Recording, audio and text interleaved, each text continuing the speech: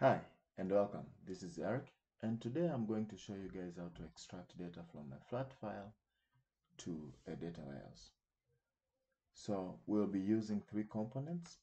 First one is a data flow task, which helps us to move data from the source and destination, and also helps us to transform, clean, and modify data as we are moving it. The second one is a file flat source. This helps us to read data from a text file.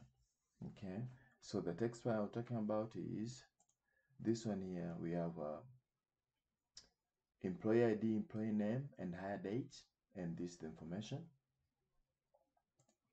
And we do have OLE DB Destination we'll be using. This will be using to load data into OLE DB is used to load data into various compared databases. For our case, we'll be using SQL Server Management Studio, and we're gonna go ahead and create like a data warehouse database, and then a table, and then you'll be loading data in there. So let's go to work. So I have opened my Visual Studio. If you like to know how to open Visual Studio, just go ahead and watch my previous video. My assumption is you have already installed Visual Studio and SSIS. So you should be able to see something like this here: SQL Server Integration Services and a green check. So to create a new project, you go to File, Create New Project. You may have to search here, but for my case, I do have it in my recent project. So once you search, you'll see Integration Service Project. We do have the wizard, but we will use Integration Services. Click Next, name your project. So I'm gonna say this is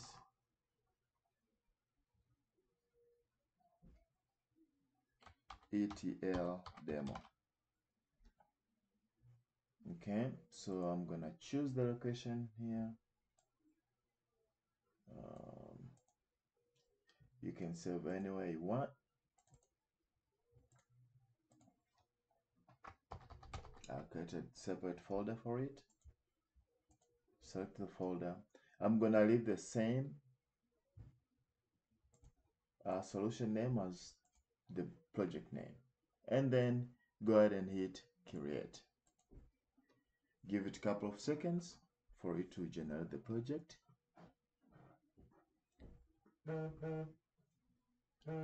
And then in here you'll see the project. So the windows, which are really important, we do have a lot of them. We can close.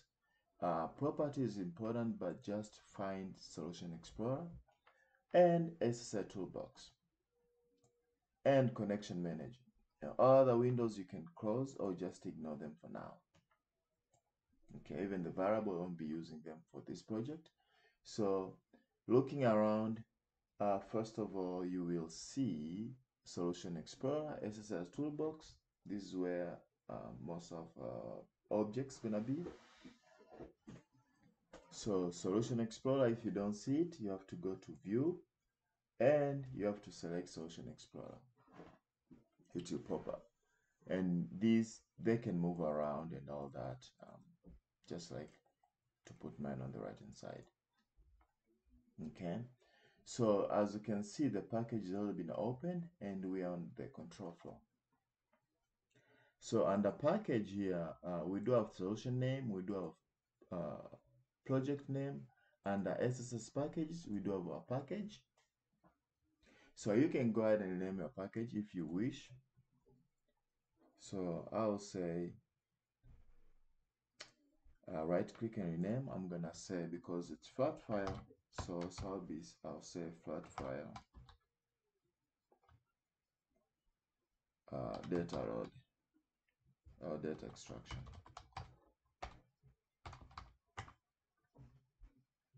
Gonna click OK. Yes to all. Now I usually like to use sequence container, and sequence containers group everything together That way you can see objects. Okay, so the first task, as I was telling you guys, we have to use data flow task. So these icons may change depending on the version you're in, and they may be somewhere, anywhere. Sometimes Microsoft moves them around depending on the version. So I'm gonna go ahead and drag and drop data flow task.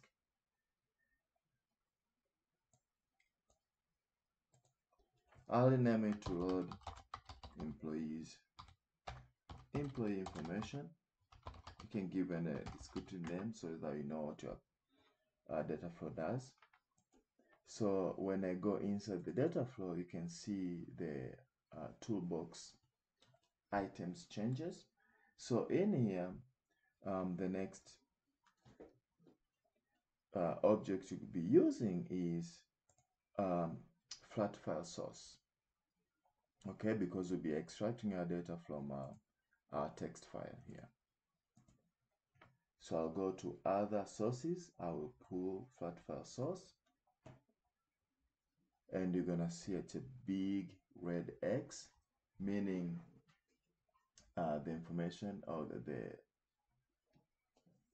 the source has not been configured yet. You can see it doesn't have a connection manager.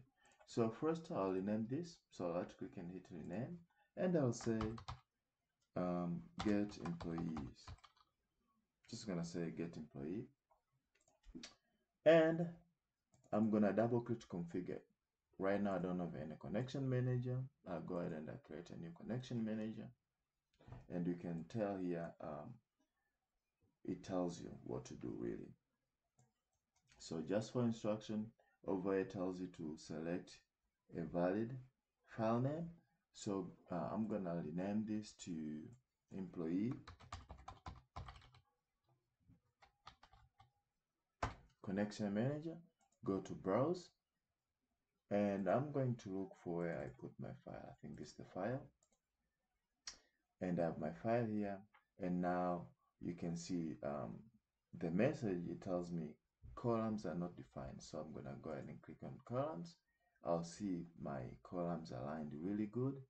I'll click OK, and I'll go just here to columns to verify my information. I need all this information, so I'll click OK.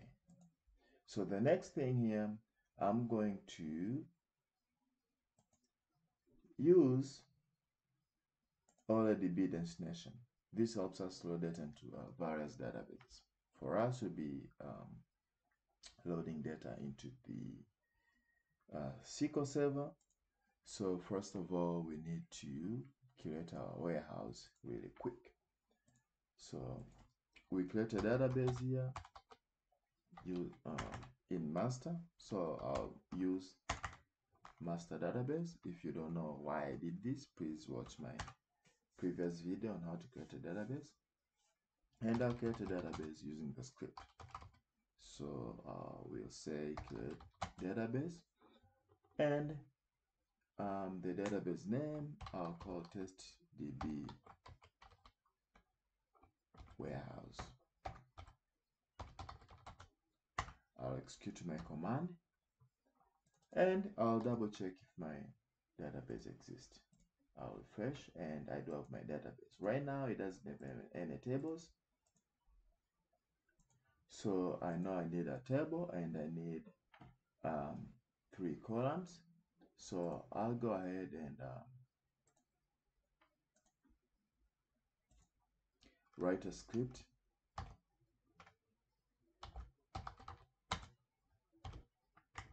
to curate a table, and I'll call my table employees fine, and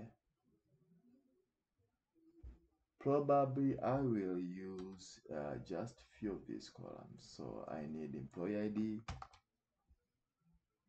I need hire date, and I need employee name. I don't need all this. Again, if you don't know how to create a table, there are 2 ways. One of them is using the script, and then another way is to use graphical user interface, so you can right click and go here, new, and add a table. But again, if you don't know how to, watch my previous videos on how to create a table. So I'm going to double check in my file I got the correct column names, and I do have employee ID, employee name, and hire date. So here the name of employee, I want it to be Vaka. I'll say 50.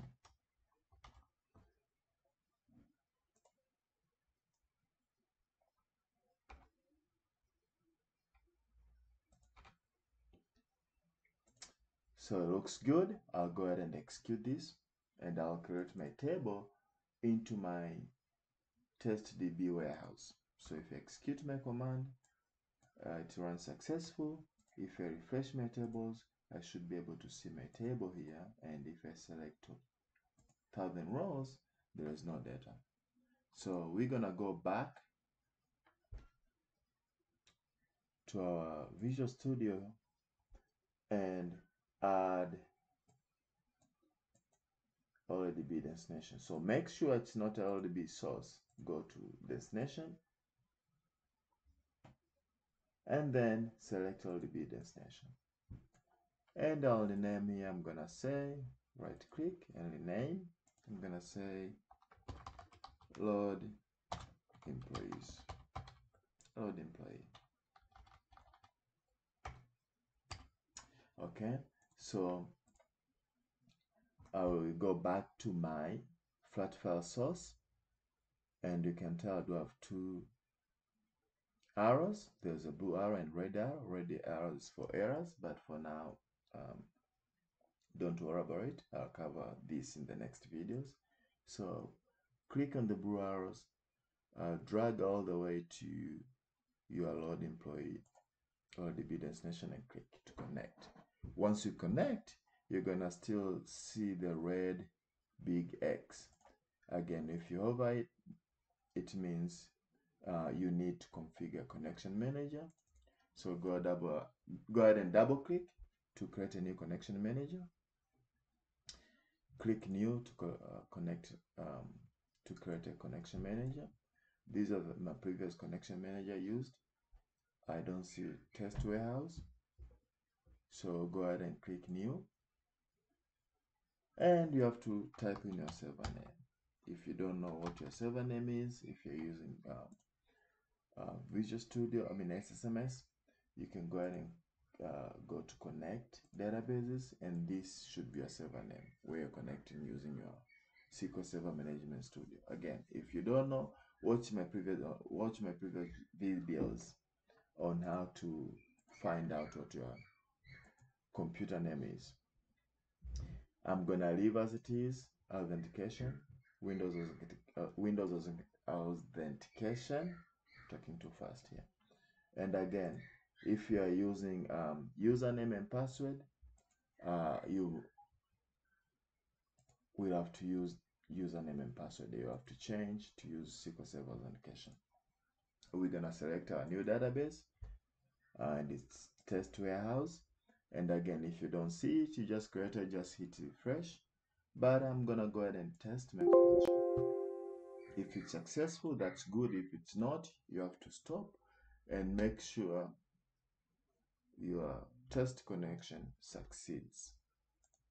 So I'm gonna click OK and OK. I'll select my destination, and then I'll select my table. I do have only one table, which is employees. Now the only issue it's telling us is map the column mappings. So we're gonna go to mappings, and we're gonna have to match the source. This is the source, and this is the destination. And it mapped up for us because the names are exactly the same. But if the columns names are different, you're gonna have to map them yourself, and you're gonna have to use either the arrows over here, the drop down, or I'm gonna disconnect this so that I can show you. I'm gonna delete, or you can click from the source and connect to a destination. Click OK, and you can see the arrow has been gone here. So We've already created our package here. The next step is to execute the package. So to execute the package, you go to Packages and Solution Explorer, you right click and say Execute. So this looks like it ran successful, and we have 5 rows that we inserted in the database. So we have to confirm this, okay? To confirm, you go back to your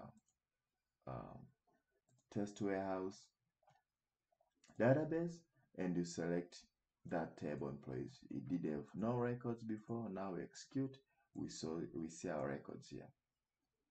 So if you do have any errors, you have to go to progress and you can scroll down. If you see a big X, you're gonna have to read what it says and you're gonna have to troubleshoot and configure. You should see these 2X and you should see the source and destination like green check marks. So in this video, I'll show you guys how to extract data from a flat file. We did have a text file, I think it was comma separated, to a data warehouse. Thank you very much. You guys have a nice day.